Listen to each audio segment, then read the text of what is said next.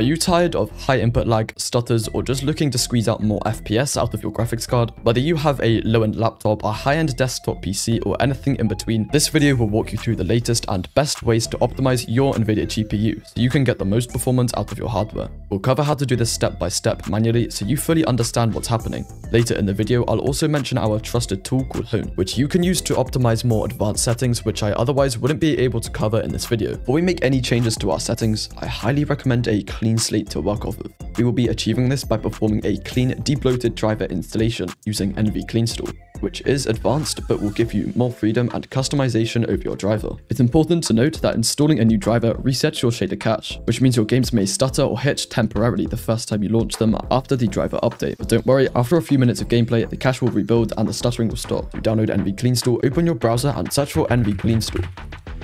Then head over to the Tech Power Up website. On the left hand side, you will see the latest version that is available at the time of watching this video. Click download, select your nearest server, and save this to the location of your choice. Once the download is complete, locate the file, and double click it to open NVCleanstall. Now straight away inside of NVCleanstall you'll see many different things, but all you're going to want to do is look for the option that says manually select a driver version. Click this and select the newest desktop driver from the drop down menu. Then simply navigate to the bottom right hand side and click next to continue. Now in this next panel you'll see a list of optional features that you can enable or disable based on your personal needs. For example, if you use headphones plugged into your monitor, make sure to check the HD audio via HDMI, otherwise you won't receive any audio. If you want the NVIDIA app or GeForce overlay, you will need to check the NVIDIA app or Shadow Play. If for any reason you are unsure about what any option does, simply click on it. NVCleanstall will show a brief description for each one. For the cleanest and most debloated installation, I won't select any other features and instead click minimum at the bottom here. Once you're happy with your options, select next, and NVCleanstall will begin to remove any components you unchecked and install any components you did check. For most people, this will take a short while to complete. Once completed, you'll be brought to the installation tweak section, where we can fine-tune and customize the settings for our driver. First off, I recommend disabling installer telemetry and advertising to keep things private and remove unnecessary ads. Enable unattended express installation and allow automatic reboot if needed for an automated setup that prevents any pop-ups during installation. Make sure to perform a clean installation, as this wipes out any leftover files from old drivers that could cause issues. This is crucial to performing a debloated driver installation, especially if you haven't performed a clean installation in the past or haven't reset your PC in a while. You can skip add hardware support and DLSS indicator, as these don't affect performance. I suggest leaving multiplane overlay unchecked, as in some cases, disabling multiplane overlay can lead to performance issues. However, if you want, you can try an experiment with multiplane overlay disabled, as some people have reported lower latency. However, for me, I'm going to leave this unchecked. Next, unless you use the NVIDIA overlay's built-in screenshot tool or game filter, you can disable Ansel. Check Show Expert Tweaks to unlock the advanced options, and I highly recommend checking Disable Driver Telemetry. This one's marked as experimental, but it's generally safe to enable. Avoid Disable NVIDIA Container, since checking this box can break the NVIDIA control panel.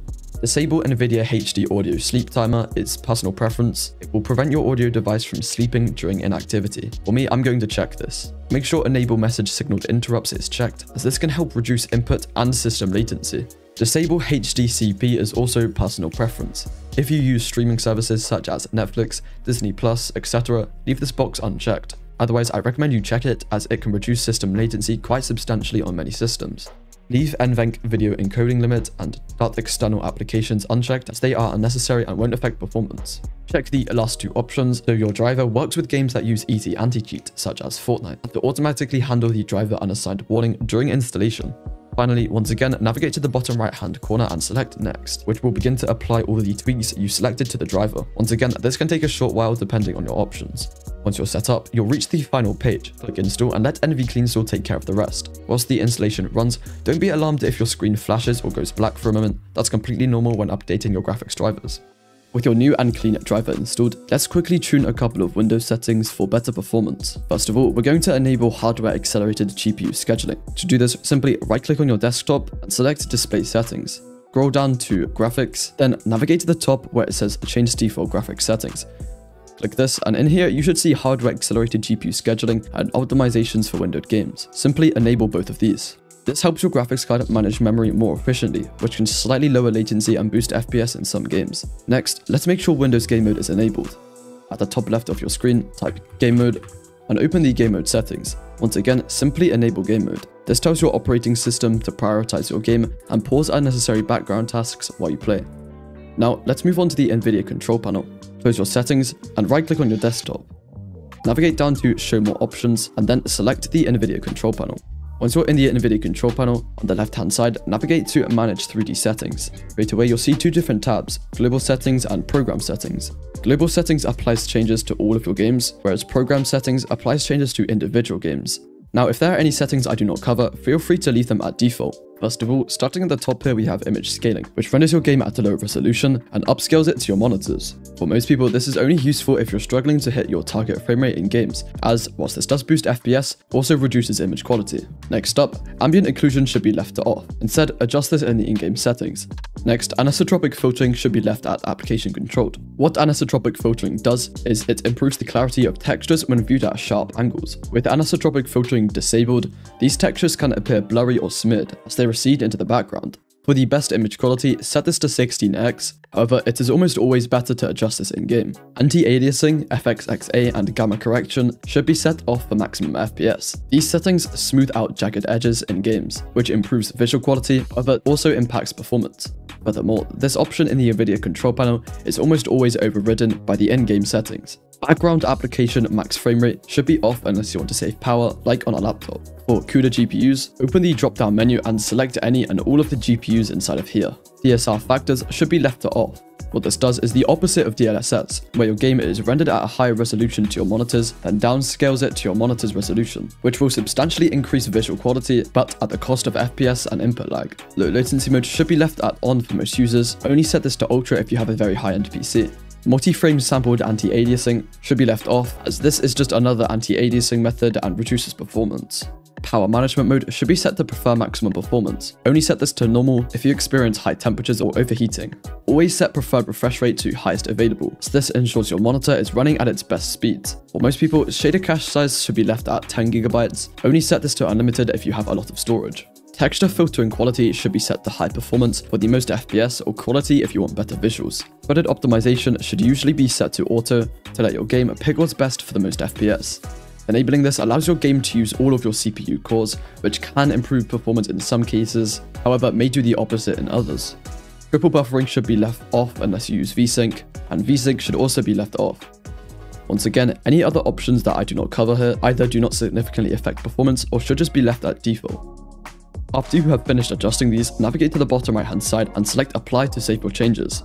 With these settings dialed in, your NVIDIA control panel will be fully optimized for your system and games. Some of the more advanced optimizations, like adjusting MSI mode or system time resolution, can make a noticeable difference in input lag and FPS, but doing these tweaks manually can get complicated fast. It usually means digging through the registry, changing device manager settings, and researching. This is exactly why I recommend installing a system optimizing app to do this automatically. It is not something you have to do, but for many people it makes things much easier.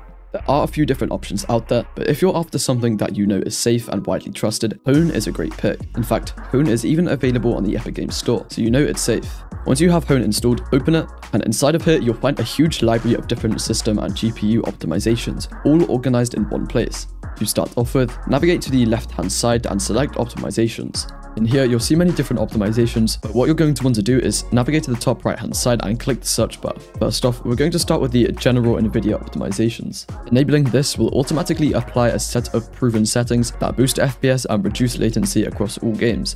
Moving on, in here, search for optimized memory management. This tweak adjusts how Windows handles RAM, ensuring that games and other demanding applications have access to memory when they need it. This not only helps reduce stutters, but also improves overall responsiveness. Next up, search for optimized I/O operations. Enabling this allows your system to handle game files and assets more efficiently, which can help with loading times, reduce stutters, and can give you a more stable frame rate.